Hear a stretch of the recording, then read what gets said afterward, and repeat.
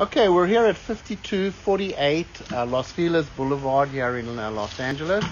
We started off by running our camera from a 4-inch clean out. There's two clean outs here at the back of the house, two clean outs back to back. Now we obviously cannot check every pipe in the house. You'll have your general inspector or your plumber get underneath the house, and he's going to physically look at the plumbing and all that. We're here to check the main sewer line, and right now we have our camera in going downstream, which pretty much takes us 4 feet deep, where I put the green mark there just past the fence. It looks like this is the common HOA main line, because it's not really a city sewer this. So let's pull the camera back. So we believe that's your connection right there.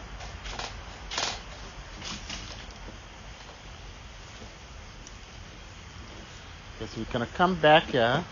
Obviously somebody changed a little piece of pipe over here, and then it comes back to clay piping. So the clay pipe is in pretty poor condition. It's got an enormous amount of roots in the line. You can see that this thing's been snaked many times. So we're just going to bring the camera back. It runs alongside the house over here at the back. Big root here, I can feel it. Every root's over here in the line.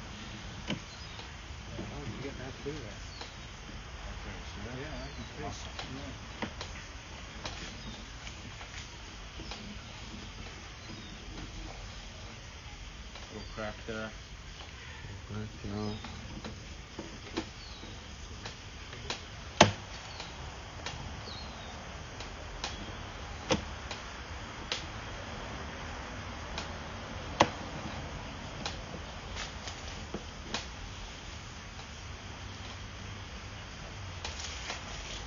I'm digging it.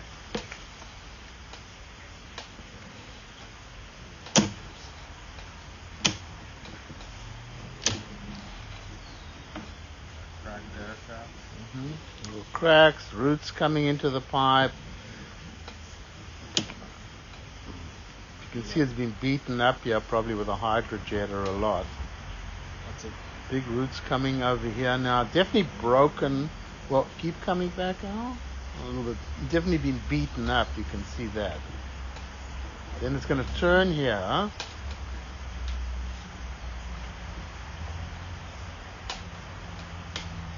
Okay, comes to the cast on there.